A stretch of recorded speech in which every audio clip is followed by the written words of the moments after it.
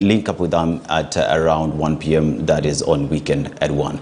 Now, University of Nairobi Vice Chancellor Professor Stephen Kiama and the university's academic staff union UASU have entered a deal that will see the reforms introduced last year implemented without much friction among stakeholders. To unlock the impasse, UASU withdrew all court cases against the university, effectively saving Professor Kiama a jail term. And as Shadrach Miti reports, the consent between the two parties means UASU's demand to have reforms undertaken by involving all stakeholders and lecturers' demand to have their representation in the university's Senate have been considered. The University of Nairobi Council Chairperson Professor Julia Ojambo announced structural and administrative reforms at the university. The university's top decision-making organ said the move had been occasioned by the need to ensure sustainability. However, soon after that announcement, university's academic staff union UASU challenged the reforms in court. The only issue that was pending was whether they have been involved. UASU, through its lawyer Titus Koseo, moved to court seeking to overturn the proposed reforms and a permanent injunction to the implementation of the same.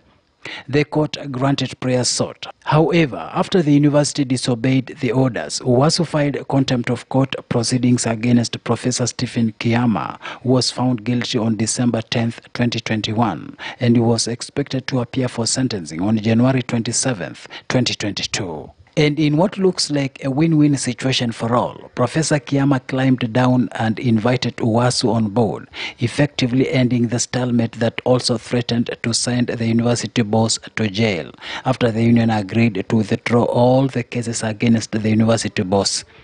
UASU Secretary General Constantine Wasonga said the withdrawal of all the cases against Vice Chancellor was as a result of wide consultations. Yeah, it is over. I was a complainer. Now I'm not complaining. We have been talking, and yesterday was a culmination of those discussions. And we agreed that it is important to restructure the university, because you cannot have a structure that is not serving the students and the staff. In a 6-page agreement, UASU agreed to drop all court cases against Professor Kiama, even as the VC retained the old structure, but only to go ahead with reforms through agreed-upon structures. The complainant was the national office of UASU, and he was here, he together with the whole office, and they said they have decided to withdraw that case. Because you see, even the court had said that we have to freeze those things, we don't even process those documents any further. So now we have agreed, and they are going to court to say, so then things now start. They have released the university now. In the July 2021 changes, the University of Nairobi Council had abolished 5 offices of the Deputy Vice Chancellors and replaced them with 2 positions of the Associate Vice Chancellors. Also abolished were all constituent colleges, besides reducing faculties from 35 to 11. There are certain things they proposed, and which we have accepted. They said that, for example, they would like to elect their deans. Okay?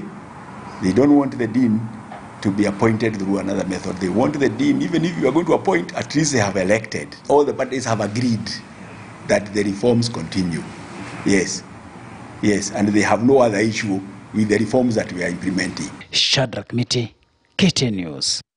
Thank you, Shadrach Miti, with our report. It is from that story that we come to the end of News Center, but don't go too far.